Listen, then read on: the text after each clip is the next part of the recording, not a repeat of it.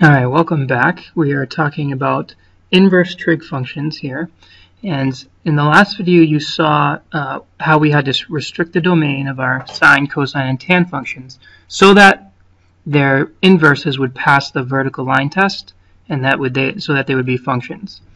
And what that resulted in is, if we go to the diagram, the unit circle diagram, it resulted in us having to cross off quadrants that are not going to give us answers. So, for instance, for sine inverse, when we restricted the domain, to be, we restricted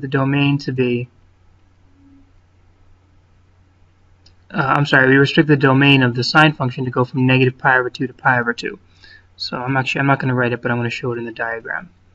We restricted the domain to go from negative pi over 2, which is here, to pi over 2, which is here, which meant we don't consider those quadrants. Okay, so when I mentioned the restricted quadrants, this is what I mean. And for cosine, we went from 0 to pi, and we considered those quadrants as unnecessary. And tan inverse, it was also from negative pi over 2 to pi over 2. Okay, so notice that the restricted quadrants for cosine and sine are the same. For sine inverse and tan inverse are the same. That's what I meant to say. All right, so now let's see if we can motivate some of these problems. Now here I've got two examples, and these are not inverse trig functions. These are just normal trig functions. So we're evaluating the sine of pi over 6, which you can all do. But what I want to draw your attention to is that the input here is an angle, right? And our answer is going to be a ratio. So when you input into the sine and cosine and tangent functions and the trig functions, you input an angle, and the output is a ratio. And so we know how to do this, right? You find pi over 6, so pi over 6 would bring me here, it's 30 degrees. So that's 30, that would be 60. So that's 1, that's a root 3, and that's a 2. So the sine of pi over 6 is 1 over 2, and of course it's a ratio. And similarly, for cosine, we input an angle, and we expect to get out, as an answer, a ratio. Now 5 pi over 3, let's see, that's 5 times 60 degrees, it's 300 degrees. So that brings me here. So if that's 300 degrees, that must be 60 there, right?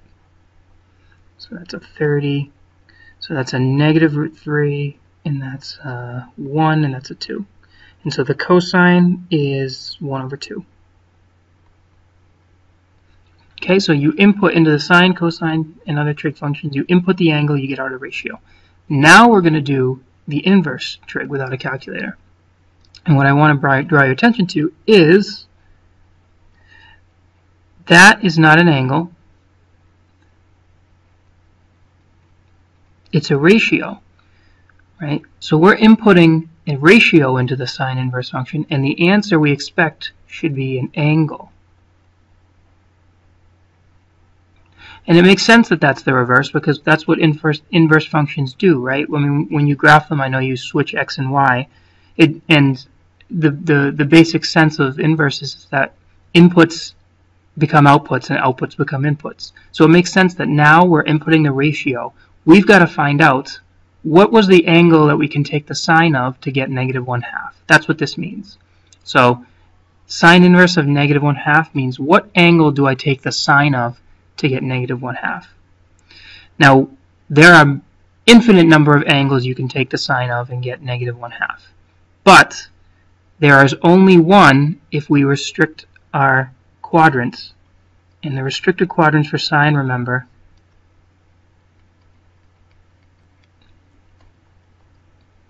are the left two. So we only consider these two quadrants, from negative pi over 2 to pi over 2. And so this is how the thought process goes. This is a negative ratio. In which of these two quadrants is sine negative? It's negative in the bottom one. So you do need to be able to identify where sine is negative. Okay, so now I've got my triangle set up. I need to fill out the sides of the triangle so that the sine is negative 1 over 2. Well, that means that that's a negative 1 and that's a 2. And now at this point, since I know that that's a negative 1 and that's a 2, that determines this. That must be a root 3. And now I know what the angle is. Remember, my answer's got to be this angle. This is, well, the reference angle is 30 degrees, but I got to be very careful about how I specify my answer, right? We started here, and I'm not going to write I can't write my angle as like this one. That's 330 degrees. And it's true that the sine of 330 degrees is equal to negative 1 over 2. But that is not going to be the answer. The answer, because we can't rotate past the restricted quadrants. So the only way to get to this answer is to rotate down. So I need to write my answer as negative 30 degrees. So that is the answer. The sine inverse of negative 1/2 is negative 30 degrees. Notice we only get one answer here. We only get one answer. And that's because we restrict the quadrants and we're not allowed to rotate through them. So let's try a couple more. Cosine inverse of negative 1/2. So again, I'm inputting the ratio and my answer has got to be an angle. Well, for cosine, the restricted quadrants are the bottom two, and we only consider angles from 0 to pi as being our answers. So, this is a negative ratio. In which of these two quadrants is cosine negative? The left one. And I got to fill out the sides of the triangle so that the cosine of the reference angle is negative 1 over 2, forcing that to be a negative 1, root 2. That'd be a negative 1 and that a root 2, which means this is determined, that's a 1. It means that this reference angle is 45 degrees. And so now my question is, how do I write the answer? I can't write 45 degrees because that's just a reference angle.